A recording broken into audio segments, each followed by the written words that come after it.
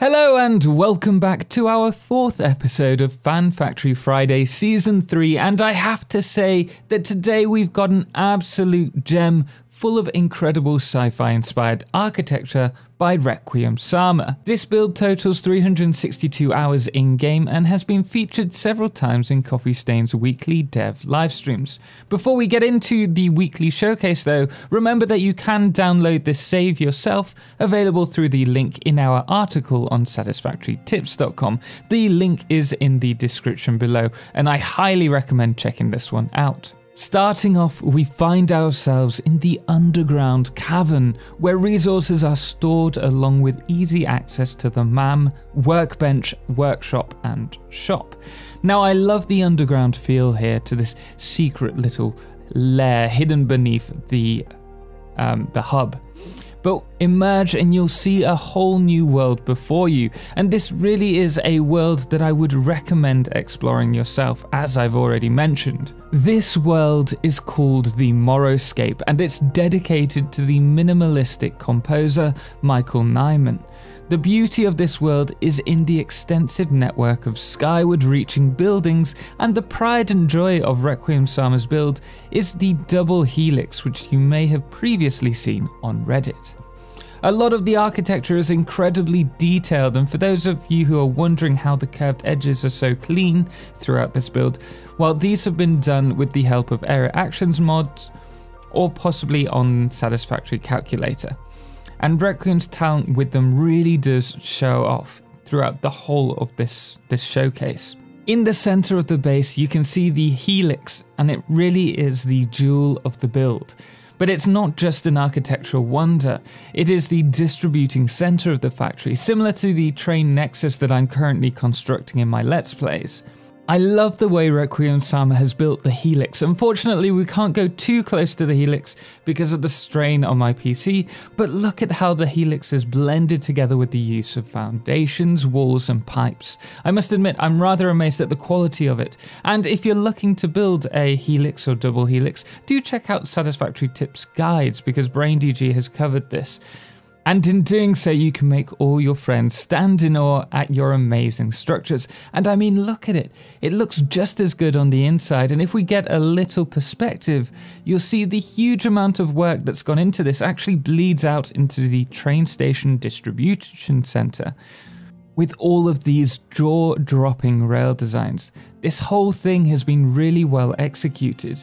At the train station, resources are fed and removed from the station by running along the underbelly of this radial design. My only concern here for Requiemsama is that in the future updates, we may have collision implemented. It's something that's been talked about a lot recently. And if so, it would be a shame to see all of this work halted due to how signaling, if it comes in, is implemented. You can also find plenty of really cool designs throughout this factory, such as the circular coal power stations dotted around the estuary. This reminds me a lot of my circular power tower, which you may have seen previously, and below the tower top you'll actually find the water extractors encased, bringing the water up into the coal power plants.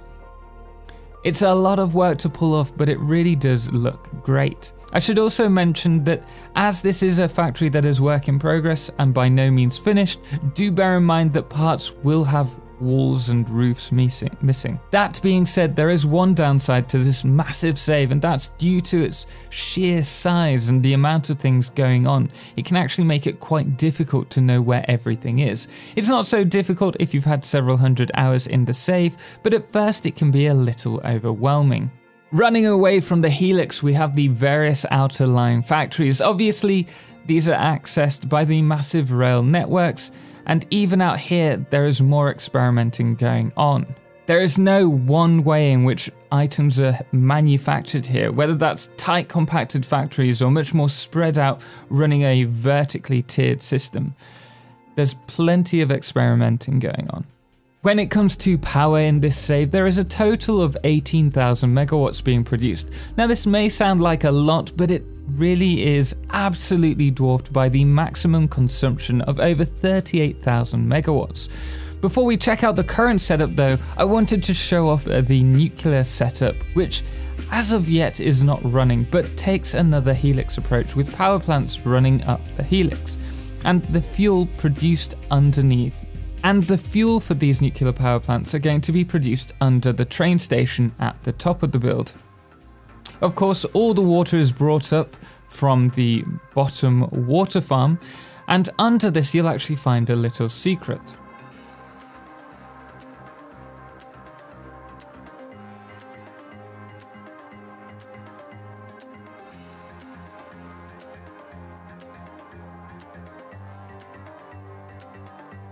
That being said, moving away from the future of power in this save, we'll look at the current power generation.